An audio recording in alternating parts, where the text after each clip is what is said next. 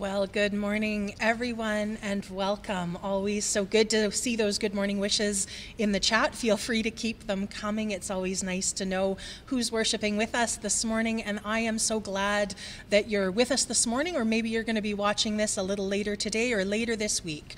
No matter where or when, I hope that you find a sense of community and spiritual nurture in this time of worship.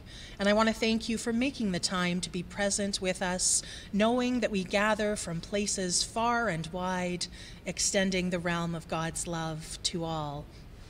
We will be lighting our Christ candle shortly in celebration of the many joys of our lives. So you're also welcome in the chat and the comments to take this time to share what is bringing you joy this day, whether it's birthdays, anniversaries, or other special things and celebrations. We'd love to celebrate those with you in just a few moments. I am Heather Power, and I'm delighted to be sharing this time of worship with you along with many wonderful people, including Phil Brennan, our tech support, among many other things, the wonderful music leadership of Alan Ford and Tom Auger and the virtual choir. I also want to thank Caitlin Cormier for her leadership in today's service and to all who are participating today. And so on behalf of all of us at Norval, welcome. And so seeking true community and following the example of Jesus, all are welcome here. May this community of faith be a place of connection for all of us, and may we recognize the spark of the divine in each of us. And so as we bring our hearts together in this time of worship, we also take time to notice the space we stand in and the land that we live upon.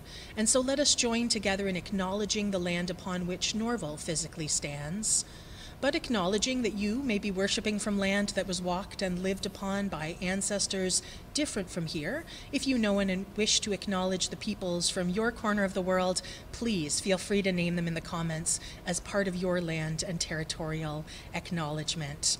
And so we come together for that now.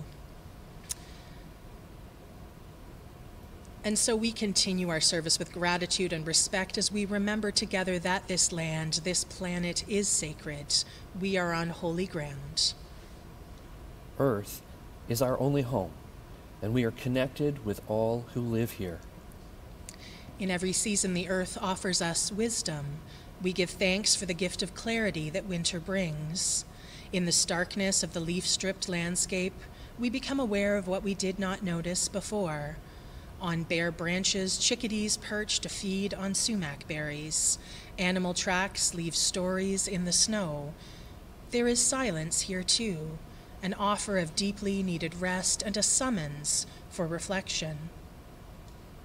We lament that we have not honored our deep relationship with the earth that God has created. The climate crisis, the devastation of habitats and loss of species are all calling us to learn and practice better stewardship. The Haudenosaunee, Chinantan, Mississaugas of the Credit, and Anishinaabe have cared for and shared this land for millennia. Generations ago, they welcomed newcomers who entered into treaties with them. Treaties and trust have been broken. We all live with the consequences.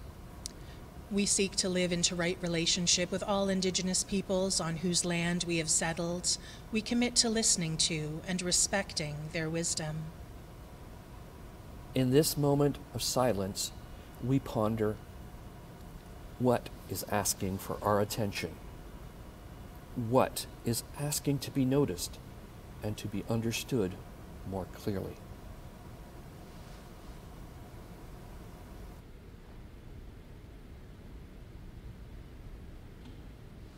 And so, friends, we turn to some of the life and work of our church as we share just a few announcements this morning, always reminding you of the wonderful digital ministries and ways to connect through the week with Midweek Breath on Wednesday evenings. I know many, if not all of you, receive My Daily Minute, a wonderful way to start your day or whenever you get to it to enjoy and have that pause and that time.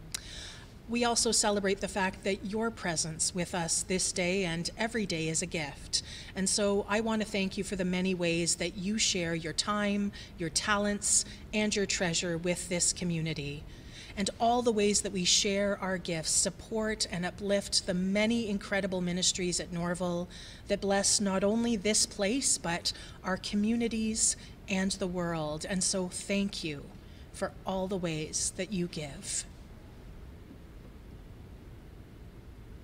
And you can support the church through donations by e-transfer, Canada Helps, check, or pre-authorized remittance. You're always welcome to reach out to the church office if you have any questions. And again, we give thanks for all the gifts that you share in so many ways.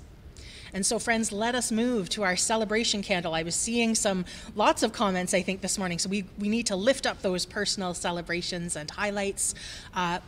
I would like to see some comments come up on my screen, and I'll share that on our behalf this morning.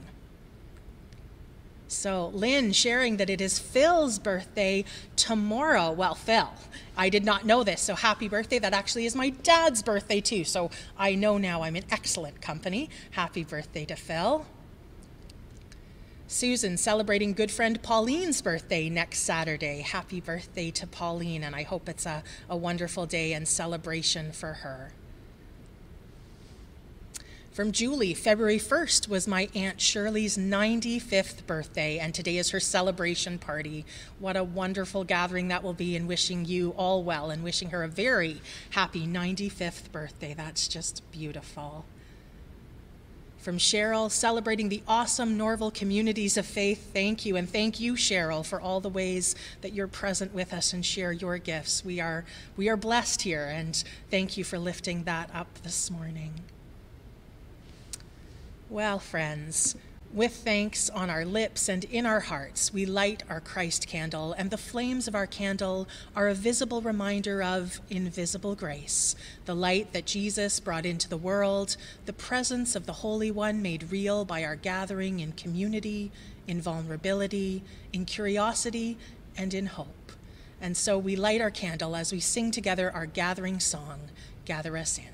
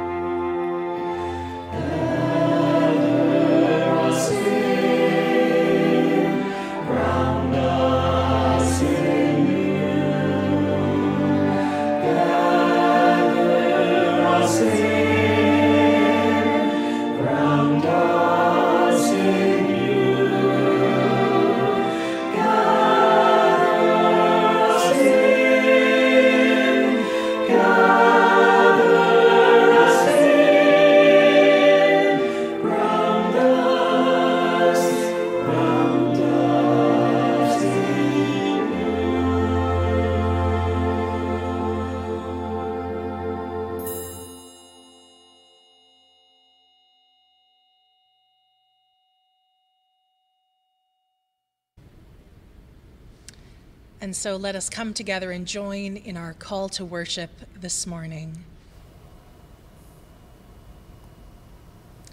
We gather to worship together. Different peoples, different lives, different stories. Yet all children of God. Created lovingly by the source of all life. We gather to reconnect with one another. Different people, different lives, different stories. Yet all disciples of one teacher. Jesus, the Word made flesh, dwelling among us. We gather with different joys and sorrows, different hopes and fears. Different people, different lives, and different stories. Yet one people, with one God, one faith, one baptism. Let us open ourselves to the presence of God at work in us, among us, and through us. Let us worship God. And so let us sing our opening song with the help of our wonderful virtual choir. We'll be singing Come and Find the Quiet Center.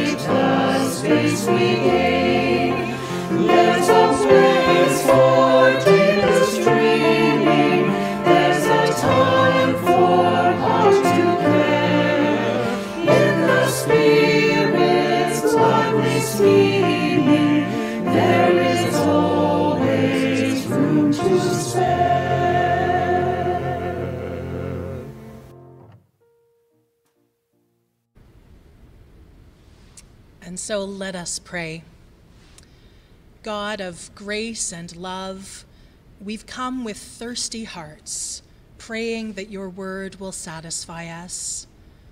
We come with aching hearts, praying for good news to comfort us. We come with overflowing hearts, praying for a chance to share your love. You who know our hearts and hear our prayers, be with us now in this time of worship. Amen. And so I'll turn things over to Caitlin, who is sharing our scripture for this morning. Hello, good morning. My name is Caitlin Cormier. My pronouns are she and her, and I attend the in-person service with my family. This is one of them. This is one of my children. Her name is Raina. Today's Bible reading comes from John chapter 4, verse 5 to 15 in the Inclusive Bible. Jesus stopped at Sychar, a town in Samaria near the tract of land Jacob had given to his son Joseph, and Jacob's well was there. Jesus, weary from the journey, came and sat by at the well. It was around noon. When the Samaritan woman came to draw water, Jesus said to her, "Give me a drink." The disciples had gone off to the town to buy provisions. The Samaritan woman replied, "You're a Jew. How can you ask me, a Samaritan, for a drink?" Jesus answered, "If only you recognized God's gift and who it is that is asking you for a drink, you would have asked him for a drink instead, and he would have given you living water." "If you please," she challenged Jesus, "you don't have a bucket and this well is deep.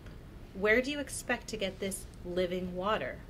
Surely you don't pretend to be greater than our ancestors, Leah and Rachel and Jacob, who gave us this well and drank from it with their descendants and flocks."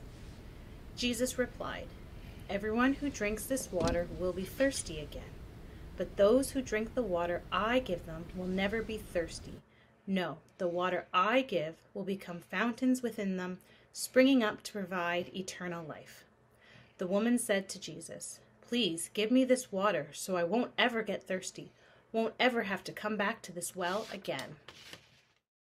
For the word of God in Scripture, for the word of God among us, for the word of God within us, we give thanks. Oh, thank you so much. Well, for this week only, this morning's reflection will be a little bit different, as we've kind of set it up like I'm calling it a fireside chat. You see those chairs behind me. Imagine we're there's a fireplace, we're gathered together. As members of the Norval community ask questions for me to reflect on. And some of you may have watched my farewell celebration service with Parkminster United, my former congregation.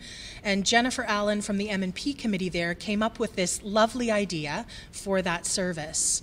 And it was actually my M&P chair there who reflected afterwards that as lovely as it was for us to have that chat at the end of my ministry with them, how neat it would be to do something similar at the start of a new ministry. So I don't know if he's going to be watching this, but Rob McQueen, this is in part dedicated with great love to you. And so when I shared this with some folks at Norval, they agreed that it would be a lovely way for you to get to know me a little bit better, as well as reflect on my call here to Norval. So I guess I'm in the hot seat, and we have our first question coming from Ashleen. Hi, my name is Ashleen Fembo, and I am a lifelong member of Norval United Church.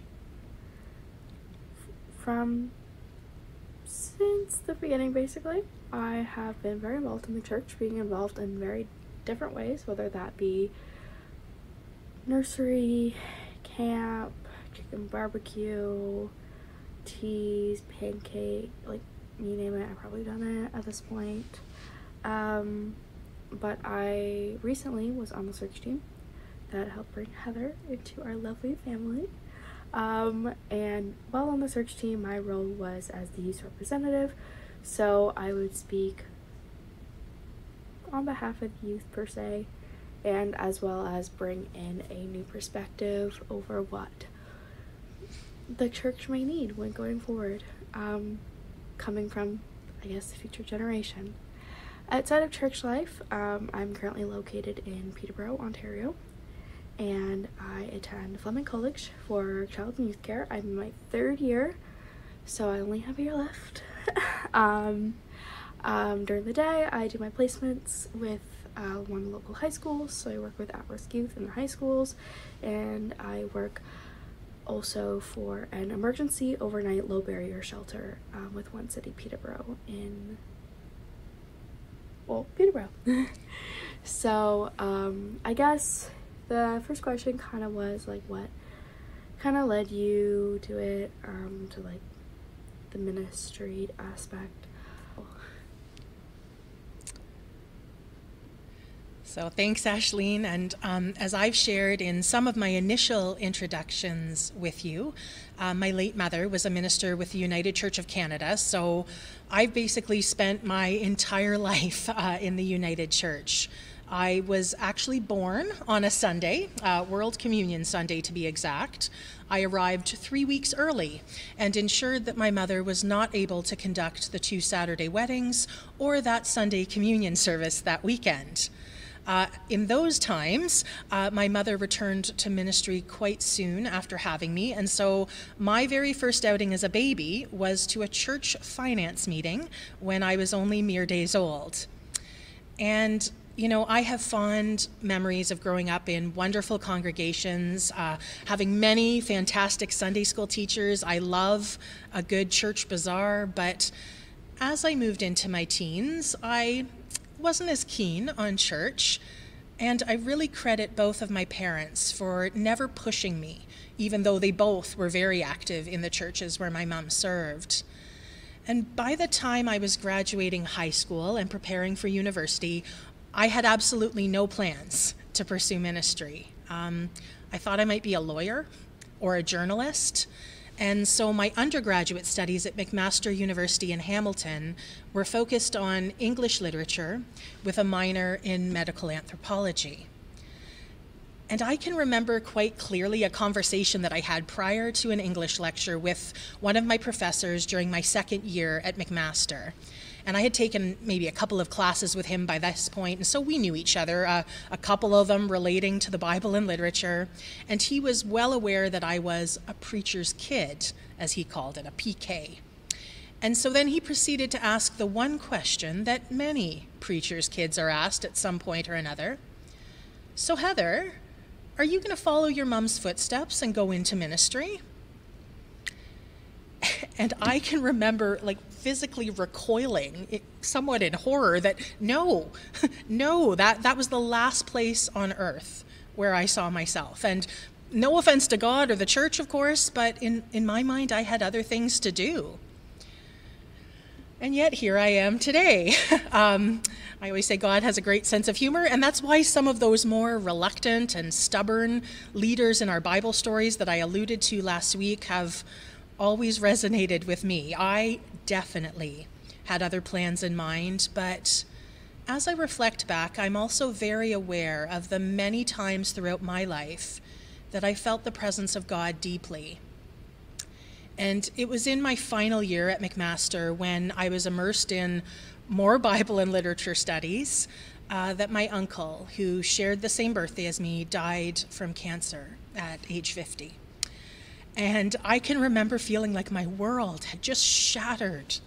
And I found myself turning to the Bible, and particularly the Psalms, to explore my grief and connect or reconnect with God on a deeply spiritual level. And it was in that time, in that grief, that I started opening my heart to the call that kept whispering to me, that had been whispering to me for years. But I wasn't ready to answer it just yet. So ... let's move to question 2, and Phil's going to lead that for us.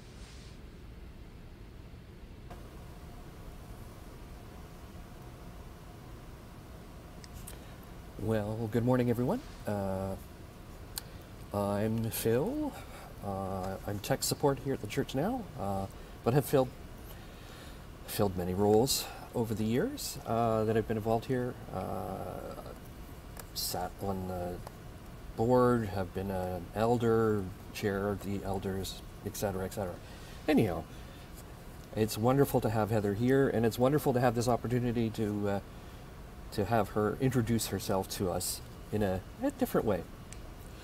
So Heather, my question for you is, can you share a little bit about your call to ministry journey and some of the experiences that you've had? Thanks, Phil. You forgot to say great teammate, too. You're a great teammate, and really appreciate you. Well, so the ... continue. So after I graduated from McMaster, I was still hearing that call, but as you'll learn a little bit about me, I'm sometimes a bit stubborn, and I had other plans. I took a year off to travel and had some great travels through the UK and to work, lots of great adventures. The Spirit continued to nudge me, but I had decided that I was going to pursue postgraduate studies in journalism, and I was accepted to a program for that following September. And, well, this is where it gets a bit interesting. You see, I'm actually quite an introvert. I tend to follow through on things. I am incredibly hard on myself. I call myself a recovering perfectionist and a high achiever. And I think even my parents would have agreed that there weren't many moments of rebellion in my teen or young adult years. And so when I returned home after my first day of classes for the journalism program, I, their mild-mannered, well-behaved daughter, announced that even though I had a great first day and I loved the program, I was dropping out. I just knew in my heart of hearts that it wasn't what I was called to. And I couldn't ignore God's call any longer. I knew that I was being called into ministry, and I needed to explore that call. And so from there, I started the discernment process within the United Church of Canada to explore what kind of ministry I was called to. I worked for that year to save for my studies and applied to Emmanuel College for that next September. And also during that time, Kieran and I continued our long-distance dating, with me here in Canada and him in Ireland. We married here in Canada in August of 1999, and I started my studies that September. And when I walked into Emmanuel College on that Wednesday morning in September of 1999, I knew right away that I was in the right place. And so during my time at Emmanuel, and it's changed over the years, but back in my day, the Masters of Divinity program was a 4-year postgraduate degree that invites those called to ministry to pursue. It involved 3 years of academic study in a variety of areas, as well as 1 year as a full-time ministry intern, whether it was in a congregation or in a different setting. For me, it was both a congregation and a hospital chaplaincy setting. And one of the wonderful things about theological education for the United Church is that we are graced with so many students of theology, some hoping to eventually be ordained or commissioned and settled into congregational ministry, while others pursued studies in religious education, pastoral studies, and theological studies. We came from all over Canada, even the globe, from different backgrounds, some from different denominations. For some, ministry is a second career calling, and for others like myself, it's pretty much the only vocation we know. So I was at Emmanuel College kind of late 90s, early 2000s, and during the time that I was there, the majority of students studying were female, and the average age at that time of those studying was 43 years old. So I, along with a handful of others who were in our 20s at that time, were actually considered quite rare. And while 4 years of theological education is certainly demanding, many, like myself, had opportunities while studying to work with congregations. And so for 3 years, I was at Humber Valley United Church in Etobicoke, where I served as their youth worker, their student intern, and their staff associate, respectively. And it was there that I really felt like I learned a lot about ministry. It was there that I was nurtured and encouraged by those who I now consider mentors and trusted confidants. It was there that I discovered my passion for preaching. It was there that I realized how important it is for us to encourage the young people of our congregations to grow in faith and to be a part of the life and work of our churches in ways that they want to, and listen to their voices and their wisdom. Look, I certainly credit Emmanuel College for helping form me into who I am today, but even more so the relationships that I've developed in congregations, in hospital visitations, and in volunteer work that reminds me again and again that I've been called not because I'm anyone special. I'm just simply called, and we're all called in our own ways. I was ordained in 2004, and at that time, you were required by the United Church to go through what was called transfer and settlement, which is no longer a requirement, but at that time, you had to be willing to accept wherever you were called to across Canada in order to be ordained or commissioned, and it was stressful and exciting. And I ended up being settled just outside of Barrie with a wonderful 2-point charge called Cookstown Thornton, and that's where my ministry began. And from there, ministry took me to Newmarket, Toronto, and Waterloo before coming here to Norval. And so I'm going to turn it to David, who has our next question.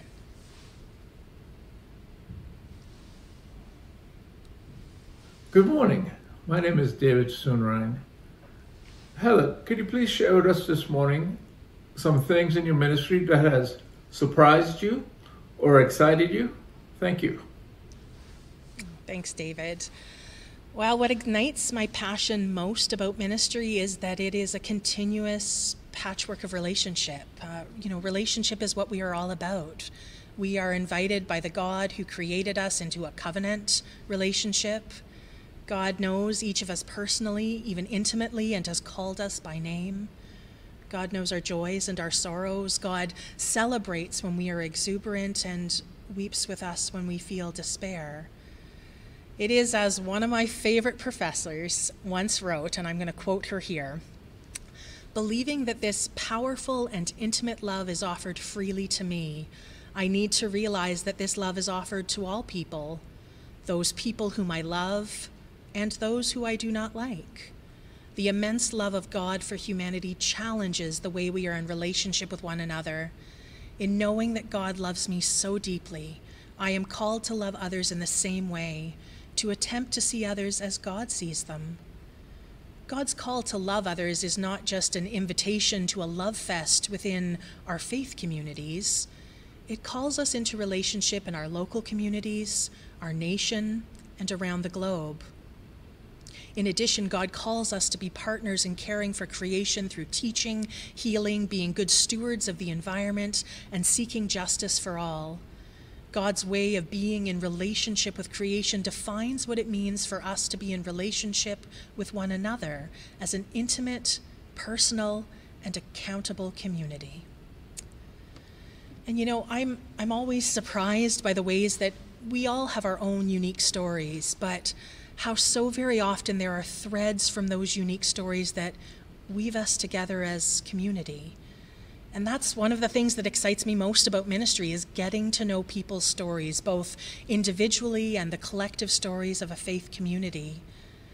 To engage a person, we're invited to engage in all the stories that has made that person who they are. So I was thinking about that when I read this story about Jesus and the Samaritan woman at the well in today's reading.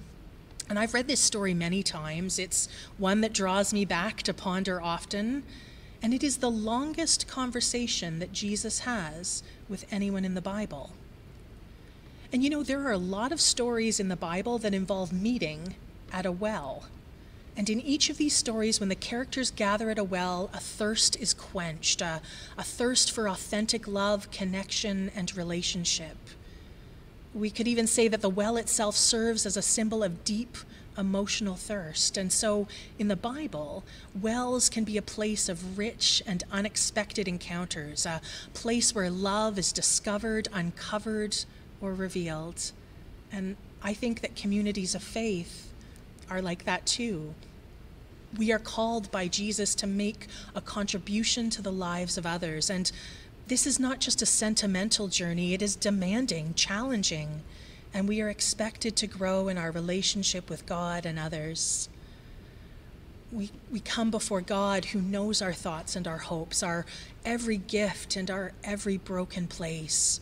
God knows every single beautiful, vulnerable thing about us, every wonderful story, and even the ones that aren't so wonderful. We come before God, and God offers us that cool, refreshing water and a place to rest, and listens to those stories once again. What also excites me is preaching and creativity in worship, and involving and including all ages in worship. I have always loved being in team ministry, and I'm so excited to work with the great team here. And pastoral care is both exciting and special to me because it is that opportunity to hear someone's story. It is often a time of great tenderness and or vulnerability, and I never take that gift lightly. It is very much the heart of my ministry, which is about relationships and connections. And pastoral care is one of the biggest blessings of ministry, and it's also sometimes one of the hardest, especially when you move from one faith community to another. And so I think of Norval, and I know how Paul was someone who knew you all so well. He knew your lives. He was someone that you could reach out to for care and support. And, well, I was that person for Parkminster and some of the other places I've served. You know, it's hard in its own way for both parties to have that official ministerial relationship end, but it doesn't ever change the deep love and friendship and care. And perhaps what's most exciting for me about all of that is that it's always the reminder that our hearts are capable of more love. You know, a new person never replaces another. I've heard that, that phrase, you have big shoes to fill. But I don't think I can fill anyone else's shoes. They're theirs. And I like to imagine it more like my shoes now sit beside theirs to continue the journey. And I hope that through the years, mine will become well-worn and loved in their own way. And there's real beauty that with time and building those connections, our hearts expand to let someone else in and have an equally amazing ministry together in our own unique way. And so I'll turn it back to Ashleen, who has our final question this morning.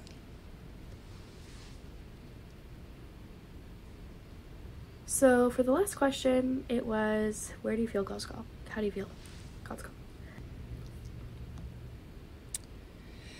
Well, so how did I feel God's call to Norval? Well, from the moment I read your profile and met with your search team, I was so excited and inspired by Norval's forward thinking, your courage to be open to change and new things. I mean, this building is one of those testaments, right? Your deep faith and your commitment to being involved in so many meaningful ways in the community and in the digital ministry world. I love Norval's love and commitment to children, youth, and families, and all of the ways that you're welcoming to everyone. It was important to me that you are an affirming congregation and that creating a welcoming, safe, and inclusive space for all has always been important to you as a community. And those were just some of the things that I felt the Spirit nudging me about. I felt that I had the gifts that you were hoping for, and I hope that you feel the same way. You know, it's hard for me to put this into words because there's something so beautifully mysterious about call. From the moment that I connected with the search team, to the first time I walked into this building, to meeting the staff team, I don't say this lightly, I really did feel like I was home. I felt God's movement through the whole process. And I'll be honest, it was so scary for me to think that I would leave a community that I loved. And I was beloved to them. And where I had a very thriving ministry. But Norval and God kept calling to me. And I remember talking with Kieran after one of my conversations with the search team, and he's like, Heather, you can't ignore this. God is in this. I know it's a risk, but this is a call. I think it's where you need to be. And he articulated everything my heart was feeling. I was really struck and excited by Norval's can-do attitude. It's such a beautiful way to embrace ministry and community together. And there is a real sense of community here. And I mean that not only in the ways that you live out your faith together and the many ways that you reach out, but also that you are community-minded. You understand and celebrate that within community, everyone's going to have their likes, dislikes, preferences, and more. But you still come together in positive and supportive ways. I appreciate your willingness to try new things while still honoring traditions that are important. And I have felt your can-do attitude in my first month with you, as I know that I bring new and different things to this place. But I'm so grateful that you're giving me the grace and space to settle in, to try things, to get to know you all, and find our way together. And you know, please know that while I won't always get it right, know that I do always try my best and have the heart of this community in mind. And so I look forward to, and I hope and pray for many wonderful years of ministry together. And I feel so very blessed that I was called here to Norval. And so I also, as we wrap up, want to say a very big thank you to Ashleen, Phil, and David for being the best question askers, and for those who will be doing the same at the 10 a.m. service. And so, friends, may this ministry together be a blessing to us all. Thanks be to God. Amen. And so let's turn back to our virtual choir as they sing, Go Make a Difference, what we're all called to do in our own way.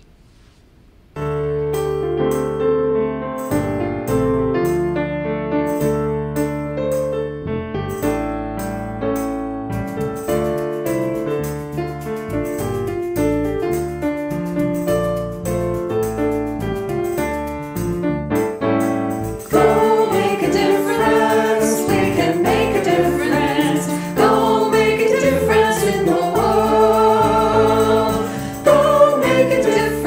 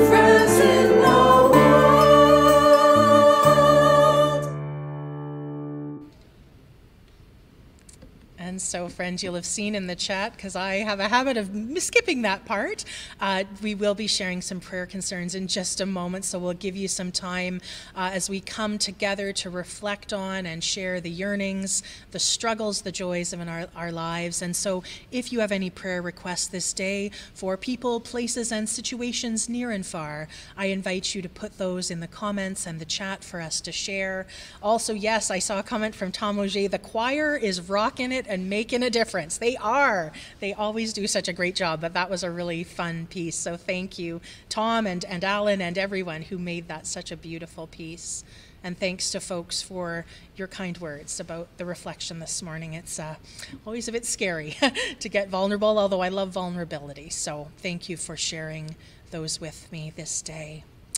And so if there are any prayer concerns, we'll share them at this time. And so, Deanne, please pray for a friend, Bill, who will have surgery this Wednesday morning at Western Hospital in Toronto, and certainly keeping Bill and all who will be caring for him in our prayers. Thank you for sharing that with us this morning. From Cheryl, continuing to pray for Jess this week. Definitely Cheryl, lifting her up, and certainly you and all who love and care for her as well. Thank you for sharing that this day. And so, knowing that we have prayers that would rest in our hearts, let's take all that we have shared, the celebrations we shared earlier, as well as those prayers within our hearts, into a time of prayer and reflection. Let us pray. Loving God, gather us together in community this day, remembering all people are your beloved, across races, nationalities, religions, sexual orientations, and all the ways we are distinctive from one another. We are all manifestations of your image. We are bound together in a network of mutuality and tied to a single garment of destiny. You call us into your unending work of justice, peace, and love. And so in your divine presence among us now, let us delight in our diversity that offers glimpses of the mosaic of your beauty. Strengthen us with your steadfast love and transform any fatigue into Sabbath rest and hope-filled action. God of justice, we turn these prayers in the midst of Black History Month and are mindful of the deep-rooted systems and injustices against Black, Indigenous, and people of color. We pray for those who mourn, those who suffer and share their pain and experiences of racism, inviting others on the journey of justice and healing, those who allow their hearts to be broken by this pain and are moved to listening, learning, and transformation. So many things are happening in our world that we sometimes cannot wrap our minds around. We give thanks for glimpses of the sacred in all of the little places, in all of the things we have to do in any given week. We give thanks for your presence with us and through our connections with others. We remember and pray for those who are ill, who are awaiting surgeries, who are in hospital, who are grieving losses in their lives, caring for loved ones, struggling with mental health. When our patience is frail, help us to hold fast to our graciousness and sensibility. When we feel empty and adrift, may we turn to our faith and this community for strength and support. We pray for places around the world where there is violence, tension, and political unrest. We pray for the two-spirit LGBTQIA+ community and for all who publicly, intentionally, and explicitly affirm that all people are beloved children of God. We pray for the earth and all of creation. May we witness all of its beauty and contribute to healing the brokenness. And so we take time now in sacred silence to lift up the joys and concerns that we've shared this day, as well as name those things held deep within our hearts.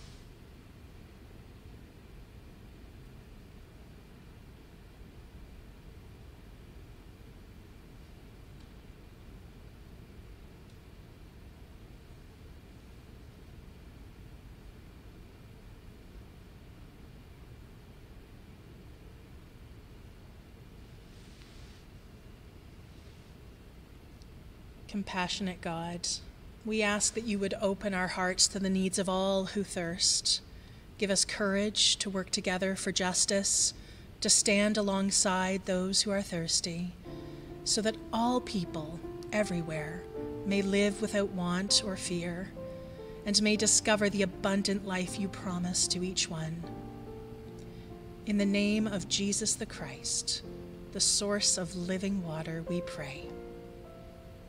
Amen. And so we come to this morning's closing song, Arise, Your Light is Come.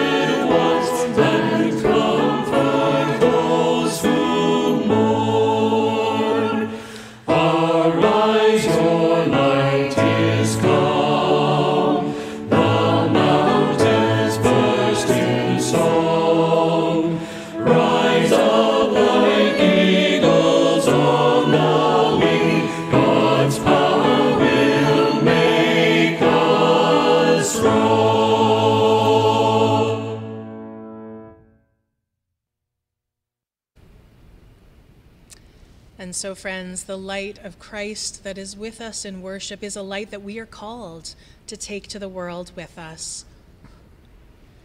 And so may the smoke that rises from the candle be a reminder that the Spirit goes with us into the week, leading us and calling us to deeper faith and joy. And so may the call of God not just call us from, but toward a love so compelling that we are willing to trust our whole self into the embrace of the Creator, into the abiding love of Christ, and into the sacred dance of the Holy Spirit. And so, friends, we go forth in the peace of Christ. Blessings on the week ahead. Amen.